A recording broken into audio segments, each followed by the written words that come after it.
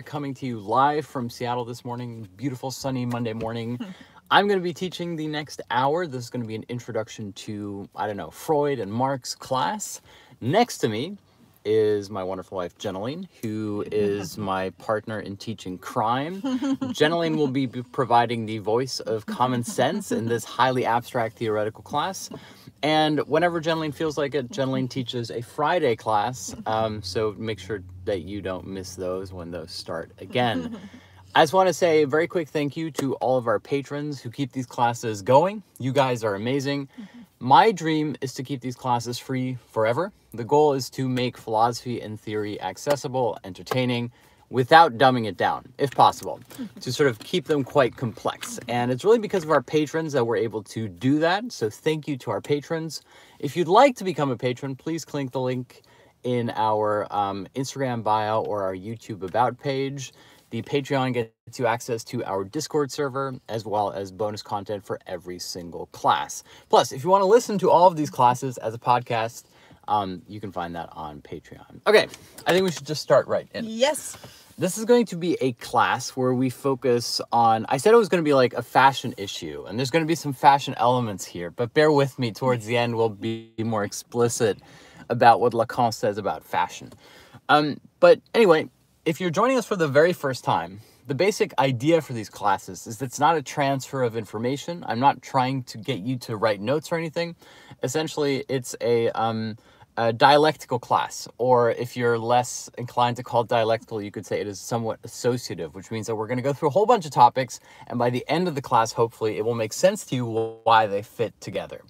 This is also part of an overarching series, which is the Meaning of Life series, which I've also called the Hermeneutic Temptation, and I think we're in like class 5 or 6. So if you like this class, you can actually look back at the previous 5 classes to see the same themes developed in more detail. However, every class is standalone, so you don't need to have any previous knowledge of any of the classes. And one more plug, important plug. I'm going to be releasing a book at the end of October. It's going to be called The Hermeneutic Temptation. That book is going to be available exclusively to our top tier patrons. So if you would like to pre-order The Hermeneutic Temptation, please go to Patreon. That's coming pretty soon, which is nice. Excellent. Okay. I'm also sporting my Seattle shirt, which I want to show off to everybody here, my Sonic Boom shirt, which I think is pretty dope. Yep. Okay.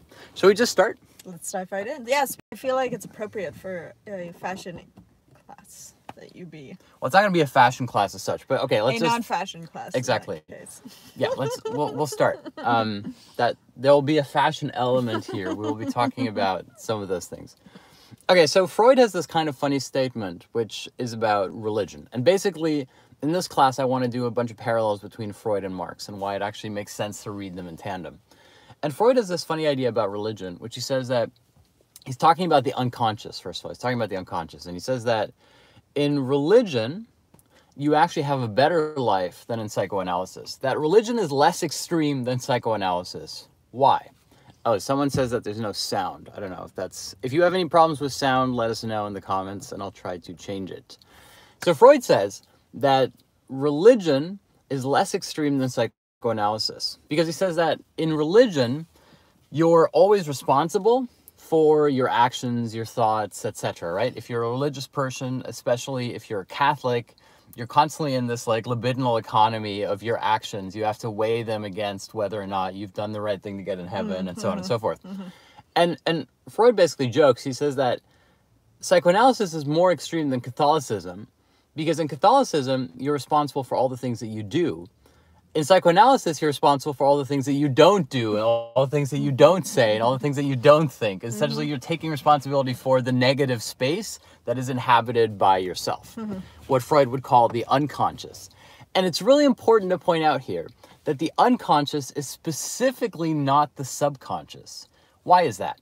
In part, it's because it's not that there's a layer of meaning hidden beneath the ego. There is no a subconscious level that you're supposed to dig into that you can then blame things on. This is how it would be if it were the subconscious. You'd say, well, yes, I'm being an unpleasant person today. I'm being an asshole. But I can blame my subconscious. My subconscious is somehow making me do this against my own will. For Freud, that's totally, there's no get out of free subconscious card, get out of jail free card. There's only the unconscious, which is in a sense a negative space created specifically by your actions. It's not a negative space that comes before your actions. It's a negative space that exists within your actions. This is also sort of why Lacan basically says that like the unconscious is the discourse of the other. Anyway, we're going to explain that in a lot more detail in this class. Don't worry. I know this is a little bit abstract. Another figure who had a little bit of a wisecrack about religion was Marx. Now, of course, Marx famously was anti-religion and called religion the opium of the people, etc. But if we dig a little bit deeper, when Marx writes about commodities, Marx actually compares the commodity fetish to the idea of religion, and not entirely unfavorably.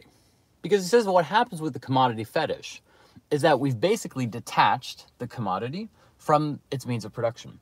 And we've created, again, to use this word, a libidinal economy in which we invest emotions into that commodity. And this, for Marx, is essentially how religion works as well. We've disinvested our actions from the practical circumstances of being in the world, and we've invested them, quite literally, in the abstract relationship and hierarchy governing whether or not we get into heaven. And so for Marx, the commodity fetish is actually similar to what he would, in a sense, I mean, he doesn't say this himself, but you could say the religious fetish as such. And so it's not just that Marx is against religion because he thinks that religion is sort of like, you know, bread and circus, opium of the people.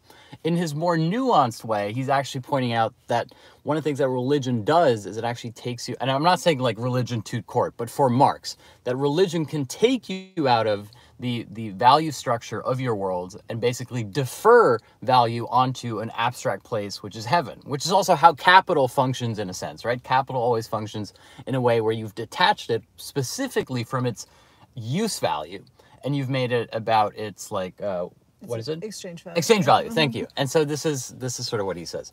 Now, obviously, this is not a theological critique in any sense, but that's sort of how Marx develops it. And it's as much as I like Walter Benjamin actually doesn't do this as well. When Walter Benjamin writes religion, a capital as religion, or capitalism as religion, he's more crass, because he basically says that capitalism functions like a cult. So he sort of has this pet peeve about how religion functions, and then he says, well, religion is bad and capitalism is bad, which it's a great essay, but it's limiting in that sense because it has that prejudice. Whereas Marx is looking more at the structure that governs the logic itself. This is also always what Marx and Freud are both doing. Marx and Freud are always interested in the way, not in which the manifest content is there. It's not saying this is good or bad. It's looking at the question, why does it materialize in that form in the first place? Now, we're going fast, so I'm gonna like kind of rein it in, but there's a whole bunch of things that I want to talk about. So Julian and I are in Seattle, and one of the things that makes Seattle a great city, as you can see on my shirt, is a lot of record stores. And one of the famous record labels here, so famous that it's almost like a little bit of a joke, is the record label called Sub Pop, right? Mm-hmm. So they released Nirvana, right? For example, yeah. Mm-hmm. And so Sub Pop records, and any sort of self-respecting, card-carrying Freudian should look at Sub Pop and be interested in the word sub here. Sort of like in with the sandwich chain Subway. and Sub Pop is specifically from what it comes from originally, subterranean pop. It's the idea that it is a pop that is of the underground. By now, of course, Sub Pop records, it's part of the mainstream. Mm-hmm. For Freud, this is what happens as soon as you make anything sub. As soon as you say that something is sub, you're going to actually then make it mainstream. The unconscious is that which persists because it is not avowed. The subconscious is always disavowed. The unconscious, if it were unpop, it's that which persists in music precisely because you've disavowed it. Now, why is that important? It's important because if we're saying that the unconscious isn't something that exists underneath a layer, right? Mm-hmm. So for example, sub pop, we have the idea of pop, which is mainstream, and then we have sub pop, mm-hmm. the underground. Mm-hmm. And you want to sort of commoditize the idea of the underground. What Freud realizes much better is that it's not a relationship between top and bottom, between something being above ground and something being subground, subterranean. It's that the unconscious is the disavowed content that emerges within the mainstream itself. And I'm going to explain in more detail how that works in just a moment. I love the idea of there being like an alternate record label. You could have Sub Pop and Unpop. Unpop, yeah. Unpop would be punk. Yeah. Because punk is like the disavowed stepchild within all mainstream music, I think. Or for a long time you could say it was blues music within rock music, etc. There's always like that musical genre that is disavowed within the popular genre itself. Yes. Also, Jeneline, if you want to come in at any point, you're welcome to. I know I'm going fast, but like that's the whole point is that you can break up the... I'm catching up. Yeah, thanks. Yeah, it's early morning here. It's like 8 a.m. We were actually out really late last night because Jeneline and I watched... The extended Two Towers in the cinema. I like how sparse you are with your words. It's beautiful. It's great because like I'm just like a torrent. I'm trying to think about like what's the most salient detail. No, it's great. I'm like a torrent of like speech, and I love that you boil it down to like the basic enunciation. Yeah, we saw the extended edition of the Two Towers in cinema. Yes, which is great. Okay, so anyway, we can talk about the Two Towers another time. So Lacan has this idea, which is that the unconscious is the discourse of the other. Which is already, and in order to understand that, you already have to understand why the unconscious is specifically not the subconscious. The subconscious would imply that there's a layer of consciousness beneath your daily actions, and that in a sense you could blame that space. And for Lacan, the unconscious actually emerges as the negative space of social relations themselves. And in a weird way, you could almost say that the unconscious wouldn't exist without that symbolic formulation of the exchange with others, the discourse of the others. And I'm going to give you 3 examples of how we can sort of positivize this lack, as Lacan would usually put it, through 3 different stories. And 3 different stories that can serve as popular examples, hopefully. On the one hand, we have, which Lacan himself analyzes, but I have a different take on this. We have Edgar Allan Poe's The Purloined Letter. That's the first one. Secondly, we have Maupassant's The Necklace, which is a short story as well. And this one I think, you may know the other ones too, but this one you know more immediately, which is P.J. Wodehouse's short story, Aunt Agatha Takes the Count, which is also turned into one of the TV episodes with, I forget what his name is, Hugh Laurie. Okay, so we have 3 stories here. And I want to start with The Purloined Letter. For those who aren't familiar with The Purloined Letter, it's one of the few Edgar Allan Poe detective stories in which we have the detective, I think his name is Dupin. That's okay. Yeah. I worry that... I'm with you. Yeah. I'm with you. Okay. Yeah, that's fine. Okay, excellent. That's good. Okay. I don't know to what extent, like I'm repeating things that are totally obvious. No, I feel like this is totally new for me. I think I knew that Edgar Allan Poe was in some ways responsible for earliest detective stories, but I didn't know that that was the story that it's attributed to, because I never really associated with detective stories. Yeah, there's a couple of really great ones. I think there's 3. One of them is with like a monkey that steals a child at night through a window. Like there's gothic elements, but what's nice about so in The Purloined Letter, it's a basic plot device with a twist at the end. And there's a plot device with a basic twist at the end, which is that there is the queen is essentially being blackmailed by, we think, a minister with a letter that she's written with her lover. And basically this letter has all this incriminating evidence about a love affair that the queen is conducting. And so the police is called to find this letter. And Dupin, the famous sort of detective, is part of this investigation as well. And in the end, spoilers for The Purloined Letter, spoilers for stories that are 200 years old.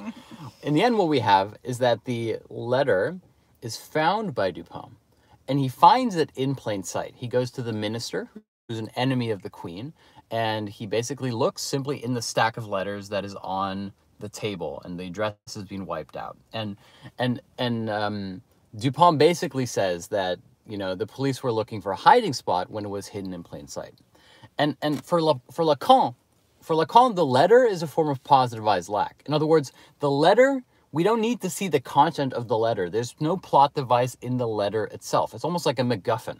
In fact, Lacan says that the letter is a character in the story. In a sense, the letter is the lover. Everything revolves around the tension of finding the letter.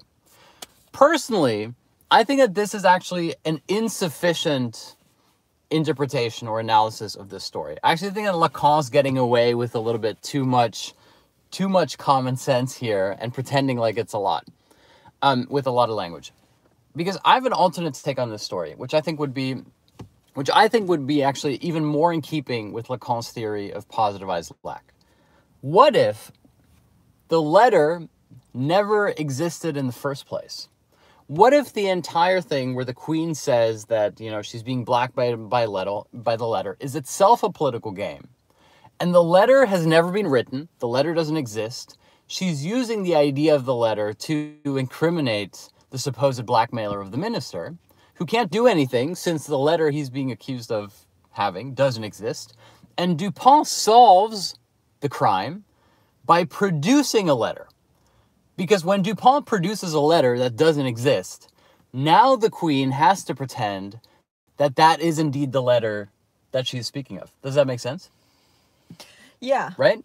So that would be, to my mind, a much more satisfying way of looking at the story, which is the letter never existed in the first place, because it doesn't have to. It was, in a sense, a pure floating signifier. And the way that you solve the crime would be to produce a letter. And now the queen, in order to keep up the fantasy, has to then say, yes, this is the letter. Can you spell out more clearly what you mean by positivizing the lack? Yeah, and how the letter functions is that? Because I think that's where you lose me. Okay, I'll try to do this. We have 3 examples of the same thing. Okay. There's always a negative space, remember from the last class, which has to be counted as 1. Mm-hmm. And this is, for example, the idea of the castration complex. The castration complex isn't to say, I'm afraid of losing my member. It's saying that I have it, and yet I feel like I have lost it. We have here the opposite. We have something counted as nothing. And the innovation that Lacan makes through Freud is to say we have to have nothing, which is itself counted as something. Okay. This is also why Zizek has the famous Nonochka joke about the coffee without cream, etc. It is specifically without cream that the coffee is being presented. We have to take the emptiness and positivize this. Now, Lacan sees this as happening in the purloined letter because he says that the letter doesn't reveal its content. In a sense, the letter is pure letter, and all of the action flows around the letter. But Lacan's not being extreme enough here. Technically, if you really wanted to positivize the lack of letter, quite literally here, you would simply say that there was never a letter in the first place, and that to solve the crime would be to retroactively produce the letter, to, in a sense, suture in a Lacanian sense the whole story. Okay. Is that okay? Yeah, does it help? Yeah. Okay, so, but don't worry, we have 2 other examples here that will hopefully help a little bit more. You know, there's also the Zizek joke, which I've mentioned in these classes before, about the man who's conducting an affair, and he says that he's going to go and play billiards every Wednesday, but while he's doing billiards, he's actually doing somebody else. Yeah. And then the affair doesn't work out, and now he has to actually do something every Wednesday, and so he goes and like plays billiards. Yeah, exactly. Like that joke is a little bit how it would be here. Yeah. You okay? Yeah. It's just very early, isn't it? Yeah, that's fine. You don't have to be here also, but I love the fact that you are here. I get self-conscious about this because every once in a while we get haters who accuse me of forcing Julian into being here, and this is patently not the case. You're my own free will. Yeah, exactly. I hate that I have to like specify this, but like, okay. Okay, so the second story that we have is the Maupassant story of the necklace. And the Maupassant story is one of those beautiful little vignette stories that have a nice little twist at the end as well. And it's about a relatively poor lady, so, I mean, not like a beggar, but someone who's of the middle class, essentially, who wants to go to a ball. And she can't afford to buy the clothes to go to the ball. And so she receives a small amount of money from a friend and buys herself expensive clothes. But she doesn't have enough money to buy herself jewelry, which would be sort of part of the whole ball experience. And so her friend loans her what she thinks is a very expensive necklace, a pearl necklace. And she goes to the ball, etc. And she comes home and she's lost the necklace. And so what she does is that she basically then goes to a jeweler and buys a replacement pearl necklace.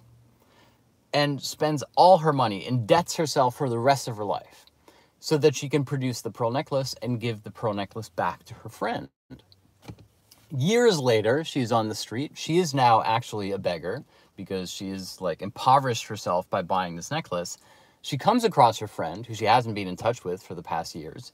And her friend says, "Oh my God, look at you. What happened to you? You're living in total poverty. What happened?" And she finally confesses. She says, "I lost your necklace. And so I bought a necklace, which was like, I don't know, $10,000 or something. And I've been living in poverty ever since." At which point the friend screams and says, "But didn't you know that the necklace was fake to begin with?" And so she gave her a fake necklace, which she then felt like she had to replace. And she sort of indebted herself. You know, this is one of my all-time favorite short stories. It is so beautifully written. Oh, so this one you actually knew? Yeah. Okay, cool. Yeah. No, it's her husband is like a bureaucrat and is trying to advance in his profession. And she borrows the necklace, I think, from her employer, who is a wealthy woman. And then she sort of ruins her life cleaning and toiling, trying to repay this debt, only to learn that all along it's a great reveal. It was fake. Yeah. It is really good, isn't it? It's very painful. It's a very painful story. And like there's multiple like I think like movie adaptations and stuff as well because it's just such a good story. Okay, so now we're going to progress to the third positivized lack story that we have here, which is the P.J. Wodehouse story, Aunt Agatha Takes the Count. I always am inclined to think like I know this is not the case, but I like to think that Aunt Agatha is like P.J. Wodehouse's way of getting back at Agatha Christie, especially because she's like the worst detective. Like she always like assumes the wrong motivations about people. And so in this case, this is a P.J. Wodehouse story with Jeeves and Wooster, which was famously turned into a TV series with Hugh Laurie and Stephen Fry. Yes, quite a wonderful series. I really enjoyed it a lot. And so in this particular episode, it's one of those con man type scenarios. And there are two con men, a con man and a woman, who are trying to con Jeeves, who's a wealthy aristocrat. And this is basically the con. I'm not going to explain no sir, but this is the con. They want to loan money from him, essentially. They want money. And as a security for that money, they give him a box containing a pearl necklace, saying, "We will give you back the this is a security for the money. So if we don't give the money back, you can keep the box with the pearl necklace." Now, immediately you would think to yourself, maybe the con is this. They're just going to abscond with the money and there is no pearl necklace. But it's more clever than that. It actually functions much more according to the logic of how I read the Purloined Letter. It's that they return the money. They say, "Here's the money that you loaned us. We're doing our part of the deal." And then you open the box and you realize that the pearls are gone. In other words, they say, "You've lost the pearls. Now you have to buy us back pearls." And so in the end of the exchange, in this con, which I think the character is Slippery Sid or something, in the end of this exchange, you've gained a set of pearls that have been legally bought without actually using any of the money that you were given as an investment. Right. And so in a sense, it's like the perfect crime because it's like a legal crime in this sense. It's a fraud that implies no con other than the fraud itself. And this again is another version of the positivized lack. You are giving them not only a box without pearls, specifically you are giving the person the ownership of no pearls.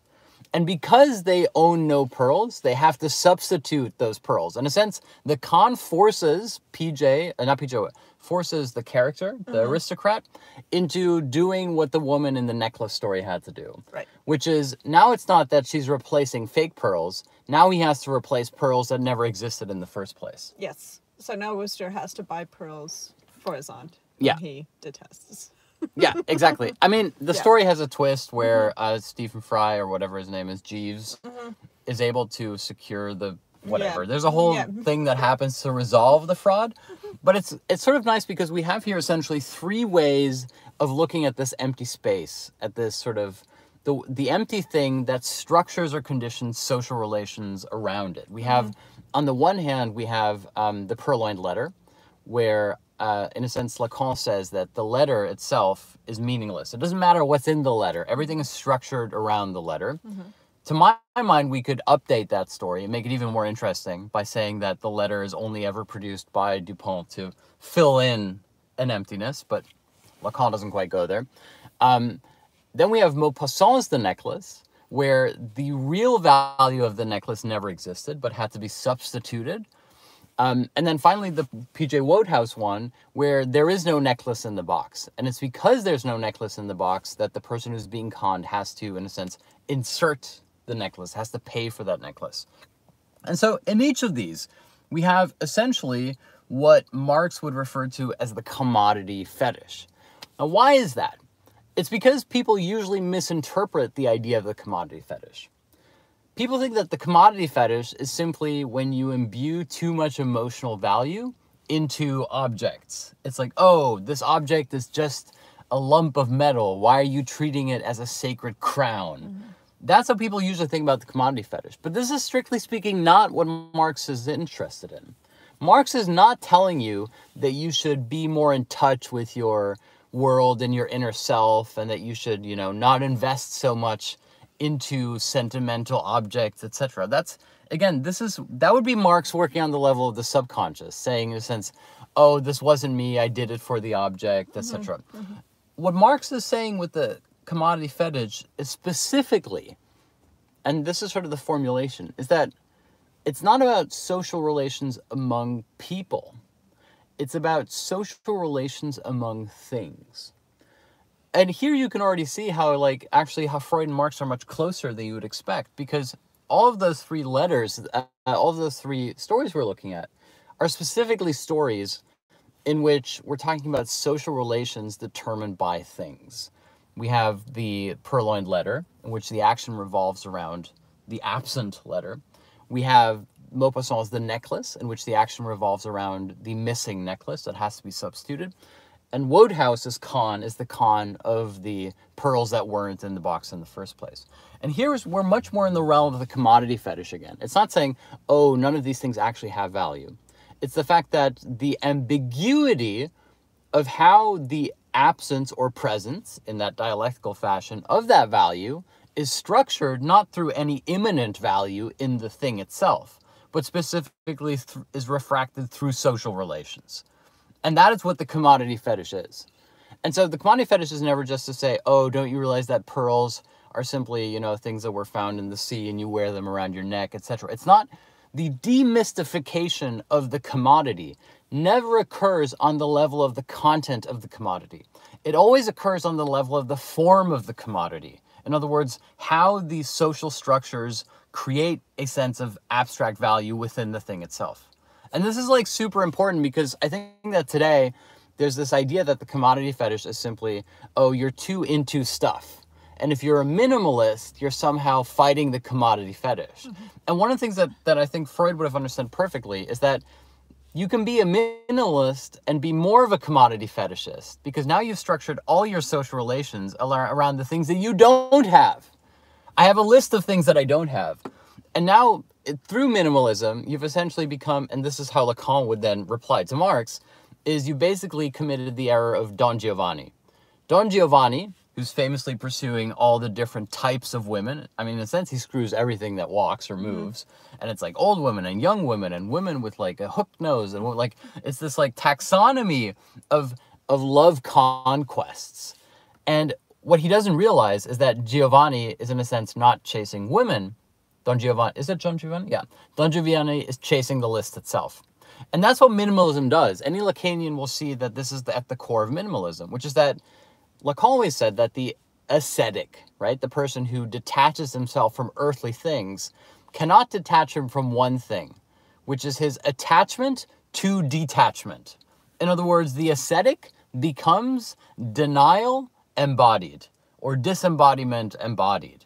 And that's exactly what minimalism is. It becomes the fetish of not owning things. Now, is that preferable to owning a bunch of useless things? Sure, fine.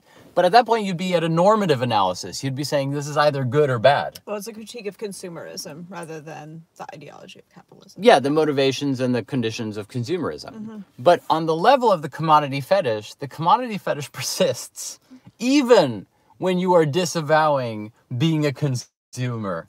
And that's exactly sort of the Zizek's emphasis on like epor si meuve. And this is also why, again, we are back at the level of the unconscious and not the subconscious. Remember, the unconscious is not the thing that is underneath consciousness. It's not the monster under the bed. It's specifically the thing that persists even though it shouldn't. And that's much more uncanny in a Freudian sense. The thing that moves even though it shouldn't move. The thing that once you've gotten rid of all the excess, it is yet still there. The classic tale, the classic E.T.A. Hoffmann tale that Freud writes about in The Uncanny is, and I've mentioned this before, is this. It's the man who's been in a fight, blah, blah, he's blinded another man. And this blind man is chasing the man who can see. And no matter where the seeing man goes, the blind man follows him. And so finally, the person who's being pursued goes up into a bell tower, thinking that on top of this bell tower, at least I can see this guy coming from everywhere. He's not going to see me. He's going to be looking for me. The blind man is going to be looking for me in the crowd, but I'm in the bell tower, and I can say one thing for sure is that the blind man is never going to be able to spot me in the bell tower. And so he goes up the bell tower, and he feels like he's finally at ease. He surveys the scene. It's like let's imagine like a market scene, right? People, little ants walking around. And he sees the blind man sort of looking around the crowd. And then suddenly the blind man goes, and he points his cane and looks straight up at the bell tower and goes, "Ah!" And it's so fucking terrifying. And that's exactly how the unconscious works. The unconscious is not the thing beneath the surface bubbling up. The unconscious is the thing that persists in the very act of resisting it. Because you resist it, it comes into being. It is itself the excessive substance of that which is being disavowed. And that's much more terrifying. That's much more uncanny. This is also the idea essentially where like, and it's also important to say like, this isn't just a bad thing. It's not like Marx is saying like you have to detach yourself from the unconscious. You couldn't do that in the first place. It's you're wanting to detach yourself from the unconscious that brings it about in the first place. It's also, this is like a deep dive, but like Zizek has like a million examples of this as well. One of them is in a classic patriarchal society, the man is supposed to ask the father whether or not, you know, he can be with the daughter. Not just like, can I marry her, but like asking permission to go out. And then the father at a certain point goes on a trip, like a business trip, and suddenly they can't go out anymore because they realize that the only way that they were able to formulate going on a date was to ask the father for permission. If the father is gone, then what's the point of going on a date? I mean, it's dumb, sexist, blah, blah, etc. But like, again, the obstacle becomes part of the thing itself. The perceived obstacle is itself part of the thing that you are having. Does this still make sense? I know I'm going very fast here. Yeah, it seems like there's a difference between the obstacle being integrated into the story and the obstacle. So we actually, can I just briefly, so everything we talk about in these classes, I kind of give you hints of it in the previous classes. So in one of the previous classes in this series, we talked about the operatic, the opera buffa trope of the, what is it? Necessary precaution. It's the unnecessary precaution. Yes. So it's in a sense, what is it? The irrelevant precaution? I need to get my Italian right here. It's the useless precaution. Useless precaution. Thank you so much. This is wonderful. I love it when you help me out of the way. So yeah, the useless precaution. And so what happens in opera buffa, sorry if I'm if you watch the series, sorry if I'm repeating myself, but I'm just giving you an insight into like how these classes are structured. In the opera buffa, there's the idea of the useless precaution, which is that the hero wants to achieve one thing. Like let's say the lover wants to be with his beloved, and there is someone who wants to prevent this from happening, either the father or the jealous third party. And the third party, the jealous figure, will do all these things to try to prevent the two lovers from meeting. And it's precisely because those two lovers are prevented from meeting that they come together. In other words, part of the comedic effect is that it's always the thing that is supposed to hinder the outcome that creates the very conditions for the outcome. And that's what's so enjoyable. Now, if you think about it, like this is also at the heart of like all British comedy. Stephen Fry has actually talked about this quite interestingly, that British comedy is simply the fact that it's essentially the antithesis of American comedy. American comedy is optimism. I can do anything. Here's a guy who shouldn't be in this situation who is imposing his will nevertheless. walking into a fancy restaurant and being himself, etc. British comedy is the exact opposite, which is it's always a character who believes and aspires towards a better life and finds his hopes dashed, in a sense. He wants to be able to do everything, but he can't do even the basic, most simplest things. And this is even what's beautiful about British comedy is like the level of humiliation runs so deep. Like there's an old Mr. Bean episode where Mr. Bean has this perfect fantasy, which is like the most, if you lived in the UK, you know that this is like the most British experience of going to the park during a lunch break and having a sandwich that he's perfectly prepared, like the most perfect English sandwich that he wants to have, cucumbers, etc. And how he sort of miserably fails to enjoy having the sandwich. You can Google it, Mr. Bean's sandwich. It's beautiful. This is also why there's this expression, which I think rings very true, that the British are the only people that can experience Schadenfreude on their own behalf. That is part of British comedy. It's the enjoyment of their own, at their own detriment, in a sense, which is different from self-deprecating. It is self-predicating in that sense. It is not self-deprecating humor. It's not false modesty. It's not saying, oh, I'm comfortable enough to make jokes about myself. It's exactly the opposite of that. It's saying, I am so uncomfortable that my very non-joke being becomes a source of comedy. In a sense. Okay, this is like a riff. I hope that's okay. But the important thing here is this. And this is something that like Zizek has gone on about as well, but anybody who studies Marx and Freud will sort of be aware of this, is that we're always trying to investigate not what is the secret meaning, not what is the hermeneutic temptation of the spectacle, but specifically what structures the underlying logic of it. For example, in a Hollywood movie, this is actually kind of a funny deep dive here. Alain Badiou, who is probably one of the most well-known French theorists today, Alain Badiou supposedly told Zizek that one of his favorite movies is Armageddon, and which is kind of funny. And that this is even worse, that when Alain Badiou was coming up with the concept of fidelity to the event, which we've talked about in detail in previous classes, loyalty to the event, that he was specifically thinking about Armageddon, which is great. Although in classic Zizek would just do Armageddon, whereas Badiou has Armageddon in mind but never admits to it, which is sort of beautiful. But what happens with a lot of these Hollywood movies, for example, you could think about E.T. is actually about a marriage that is on the rocks. Armageddon is about a father reconnecting with his child. Even like you could look, I don't know, Star Wars Rogue One is like, it's all moving towards the fact that they can be on the beach together and be reconciled, etc. That we have these elaborate movie plots with lots of action and spectacle. And at the end of the day, they're simply about reconciling something which is disavowed, something that cannot be reconciled. Now, a notable exception to this is actually the film that we saw yesterday, which is The Two Towers. The Two Towers doesn't work, or at least Lord of the Rings doesn't work like this. The idea of, you could say, of course, that, you know, it's a metaphor for World War I, etc.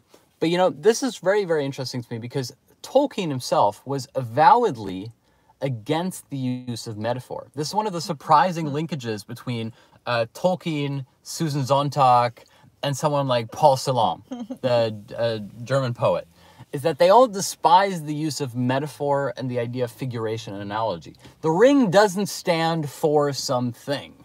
We're not trying to say that Mordor is capitalism. We're not saying that there's a direct overlap between two different things. And in this sense, Tolkien is very much in alignment with Marx and Freud.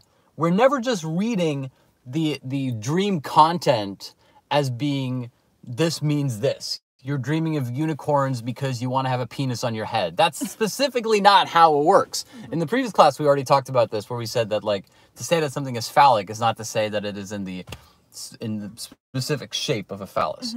And for Marx, it's also not saying that the commodity form has any deeper meaning as such. You're always looking into the structure of the social relations of it. The same is true for Tolkien. Tolkien is saying, nothing in my world is a metaphor for something else. It's specifically about the structural relations that I'm trying to point between what creates human bonds, etc. Susan Sontag had the same thing, which was against metaphor. The irony is that when we look at books today, most literary critics look at the quote-unquote quality of the visual imagery being used, that the metaphors, are the metaphors cliched or are they interesting? And in Are they original, yeah. Yeah. But part of being against metaphor is also to realize that language is itself metaphoric. that as soon as you are putting things into speech, you're already symbolizing. And that this isn't necessarily something pleasant, that this is like a torture house. Lacan refers to it as a torture house. Prison house, torture house, I've done this in other classes. I don't want to go into much of a rift between Heidegger and Lacan, etc. What's interesting here is that Zizek, actually, this is where the rift becomes part of the class, just saying. Zizek has referred to poetry as a form of torture. Not because it's torturous to go to a poetry reading, although I'm sure some of you have had that experience. Not all poetry is good by means of being poetry. Of course, what is good, right? We can have a whole debate here. Poetry is a form of torture because you're essentially trying to take communication of words and you're trying to make it escape from the, let's call it, natural expression of communicative exchange. And you're trying to make it fit into something which is a fixed form, whether it's rhyme, whether it's, I don't know, whether it's the structure you're using, whether it's a haiku. And it's not just the formalism of saying, okay, I have to make this fit. It's specifically also saying language should be doubling back down on itself. Remember, like 10 weeks ago, we talked about Beethoven and how Adorno said that Beethoven is the process of music, in a sense, composing itself. And I mean, that sounds very abstract, but go back to the Beethoven class. It's like a 1 hour explanation of what that means. Not to be self-indulgent, I hope. This is like, self-indulgence is a crime. We need to avoid this. Like, better to masturbate than to be self-indulgent, I think. At least when you masturbate, you're investing indulgence in an imaginary something. Self-indulgence is like purely ordinary. Anyway, that's the whole thing. And so Zizek says that poetry is a form of torture. And it's funny because like what he's essentially, the type of torture, if we were to say what type of torture is poetry, essentially poetry is Procrustean torture. No? What is Procrustean? Ah, thank you. I'm glad you asked. Percussive? No, not okay. Procrustean. Okay, so Procrustes is the, it's basically the, is a smith within Greek mythology. And you may have heard this in like horror tales, etc. And the idea was that he had an iron bed, and the iron bed was a fixed length. And if you lay in that bed and you were too short, too tall or too short, he would stretch your limbs on the rack. And if you were too tall, he would come in at night and chop off your limbs to make you fit the bed. So when we say that something is Procrustean, we usually say that it is trying to fit within a formal structure, contain something which cannot fit within it. Now, it's actually funny because in the Purloined Letter, this is where you start seeing how this class is structured. Within the Purloined Letter, there's actually a comment that the detective Dupin makes about how he solved the crime. And he says that it was because the police was being Procrustean. They were thinking within a certain type of structure, and he was able to look outside the structure and to realize that actually the letter was hidden in plain sight, which is for him going outside of the Procrustean frame. There's actually a joke about this in The Two Towers, the Lord of the Rings that we watched yesterday. So Merry and Pippin, spoilers for The Two Towers, Merry and Pippin want to con Treebeard into taking them to Isengard so that he will see the devastation of the trees, which is classic Walter Benjamin, because Walter Benjamin writes that the only way to convince somebody to take action is not to logically convince them, which the hobbits have already tried, but to show them the content of the destruction itself. Which is very anti-Freudian, very anti-Marx, where you should resist the hermeneutic interpretation. Anyway, so Merry and Pippin try to basically pull the Benjaminian move, which is, well, if we can't convince Treebeard why he should wage war in Isengard, we're going to show him, we're going to trigger him, essentially.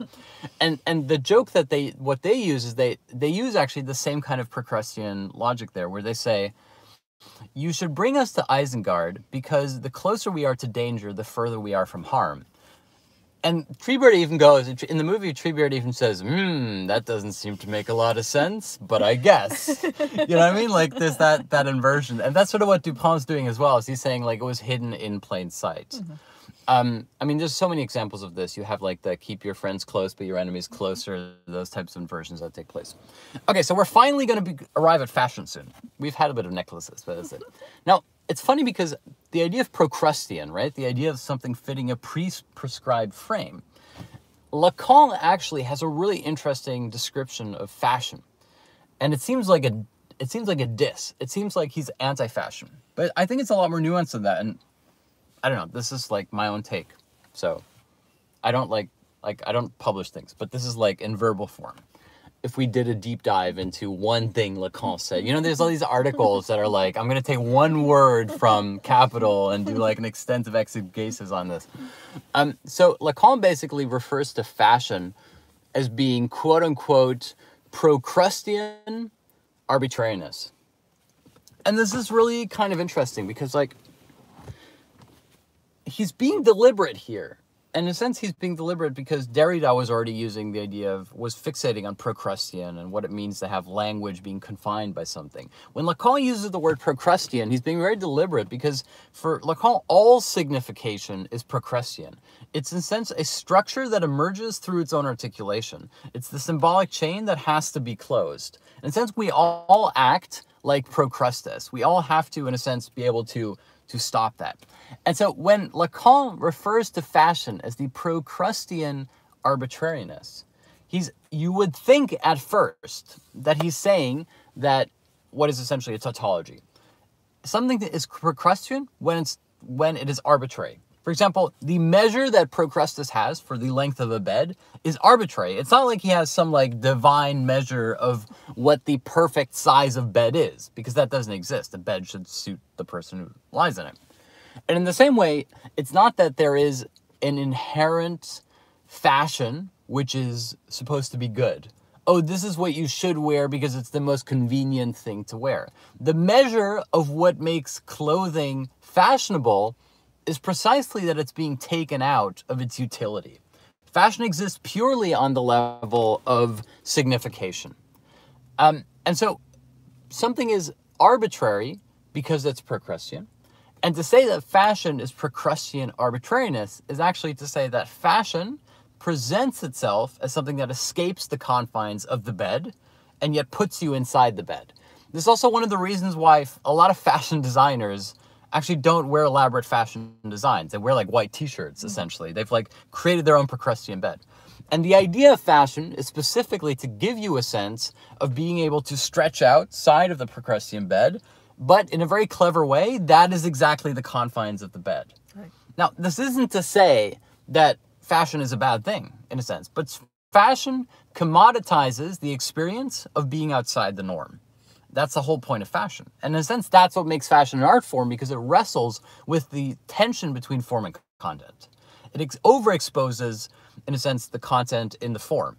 Because to be interested in fashion is not to be interested in the utility of what you're wearing. It's specifically to be interested in the way you're playing with the idea of utility itself. And this is also why if poetry is a form of torture, it's specifically a form of Procrustean torture. Which isn't to say that poetry is arbitrary, but it's to say that poetry is simply the process of language bending in on itself, becoming self-aware of being language in a sense. That is the experience and the titillation of poetry. It is language not just having the use value of language, but specifically finding some new creative form in this new thing that emerges, in the uncanny content, the unconscious of language breaking through. You could say that fashion is the unconscious of clothing breaking through and making itself manifest in that sense. And so what's really kind of I don't know, have I totally lost everybody here? No, I'm with you. Okay, it's all sort of coming together. Now, what's important here is that we have, actually, you know, I mentioned three people. I said Susan Sontag, I said Paul Celan, and I mentioned Tolkien. And we never really talked about Celan. And Celan has this interesting idea, which is he says that as soon as you put, he's being very different from Derrida here, which is kind of interesting, right? For Derrida, nothing exists outside the text. It's one of the classic deconstructionist things. For Celan, it's very much the opposite, which is that the only thing that exists is I don't want to be like too fancy here. Let's just go with what Celan said. Celan has this beautiful expression, which he says that words have no meaning. Words are a figuration, in a sense. A word is a stand-in for an idea. It's a symbol. And then the interpretation of the word becomes a symbol itself. This is still within the realm of Derrida. Celan is before Derrida, by the way. But he has this really interesting thing, which is very romantic. Celan says that nobody can believe that words actually have an inherent meaning, except the words themselves. And this is really, really interesting, because what does he mean when he says except the words themselves? How can a word believe in its own content? And it's because what he means is that when a word exists on text, it's existing in the unconscious space of the word. In other words, it is not being interpreted yet. It exists as pure potential. And in order to exist in that space, there was no primordial word that was expressed. The writer wanted to express something, didn't know how to express it. In a sense, again, writing is a form of failure, right? If I could express it to you directly, I would. Instead, I have to symbolize it, signify it in a letter, in a word. And as long as it exists on paper, it exists in this space before interpretation by somebody else. And that's like a pure space, but it's also a space that specifically doesn't exist. It's like the unconscious space of the language itself. Because the only reason it exists there is because of not being able to be expressed in the first place, and it will be interpreted. And so long as this beautiful image, which is that, and I mean, we can talk more about this in the bonus, is that he talks about carving out a grave in the sky, because in the sky, at least you're not constricted. And this is, in a sense, what Lacan would also call a floating signifier. A floating signifier is dead, but not constricted, if that makes sense. And to imbue the floating signifier with meaning is to imbue everything else with meaning. We're getting very metaphysical here, but like, we can talk about this in the bonus. I do a 1-hour bonus Q&A with you guys on Discord afterwards, so we can go more into detail on poetry and stuff like that. Okay, so why are we talking about all this stuff? We've done a whole bunch, right? We've started with Freud's idea of the unconscious, Lacan's idea of the unconscious, Marx's take on religion, Marx's take on the commodity fetish, how the commodity fetish relates to the unconscious. We talked about 3 stories, the Purloined Letter, Maupassant's The Necklace, P.J. Wodehouse, Agatha Takes Count. We talked about all this stuff. And what I'm trying to get across here, and you may already suspect this, is that there is something similar that happens in the Marxist and the Freudian hermeneutic key, which is to say this. In the previous classes, we pointed towards the fact that we have to resist the hermeneutic temptation.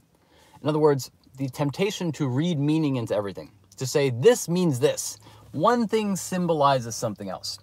And what Marx and Freud both do is that their analysis rests on the idea that there is always a latent element within the thing itself. In other words, that there is a disavowed component within the thing that contains its true meaning. More importantly, that we can't just dig into that meaning, but that disavowed component, whether it's the fetish in the commodity fetish or the unconscious within the Freudian consciousness, is something that emerges specifically because it's not supposed to be there. It's the disavowed element. For Lacan, it's the discourse of the other. It's emerging through social relations itself. And so the important point here, and we're going to continue this in the next class because we're working towards it, is specifically to say that we don't structure it. We don't structure our unconscious. We don't structure the whatever. It structures us. We don't structure language. Language structures us. Subjectivity is a retroactive effect of that which we perceive to be lost.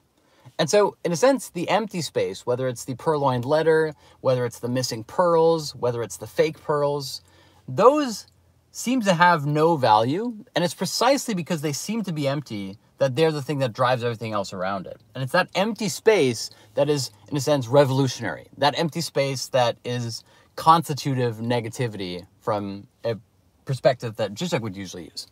And so what we're setting up here is a sort of an I wouldn't call it an analogy, but a similarity, which Zizek has pointed out also in this, I think it's in The Sublime Object of Ideology, a congruency between the Marxist and the Freudian hermeneutics, and how those two, when brought into conjunction, can actually provide us with a possible, I wouldn't call it a solution, but at least a form of relief from the hermeneutic temptation.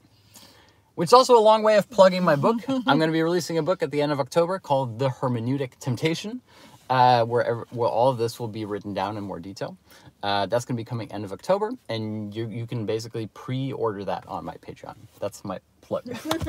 Okay, well, thank you so much for watching today. I don't know. I feel like that resolution may not have been like bombshell resolution, but we're working towards something. And if you have the time and the patience, and if you want to inflict that particular kind of torture upon yourself, please consider going back to the previous classes where you will find these ideas refracted.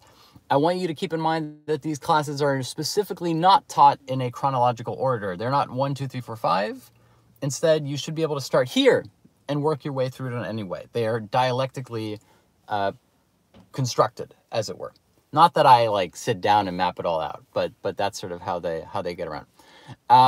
Someone in the comments wants to know more about violence and Zizek. I've done a lot actually about Zizek's theories of violence. So if you dig deep into the classes, you'll find that. Or you can join our Q&A on Discord, and you can ask me anything, and I'm happy to join.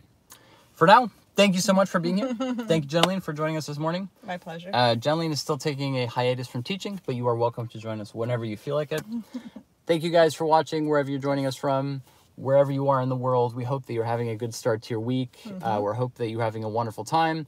If you'd like for us to teach at the University of Chicago, just send us an invitation, and we will make our way to Chicago. We're always happy to go places, especially now that things are opening up again. Yes. And by the way, I'm saying this because of the comments. It's not like I'm just like projecting Chicago onto people. Thank you guys so much. It's been my absolute pleasure to host this class. We're going to be taking a 5-minute break, and then we're going to continue this discussion for another hour on Discord. If you'd like to join that discussion, or if you'd like to download all of our bonus episodes to on podcasts, as podcasts, to whatever, please go to Patreon. There's a link in our Instagram about page and on our YouTube about page. Starts at just $5 a month, and your financial donations make a huge difference in keeping these classes free for everybody else. So a big thank you on behalf of our global learning community to all of those who so generously support the Patreon. We love you all, and we're very, very grateful to have you in our community. All right. Big love to everybody. Wonderful, wonderful, wonderful time to have you here this morning. And we will see you in 5 minutes. If you'd like to join that discussion, send us a DM and we'll help you get set up. All right. Bye, guys. Take care, everyone. Have a good week. And we're out.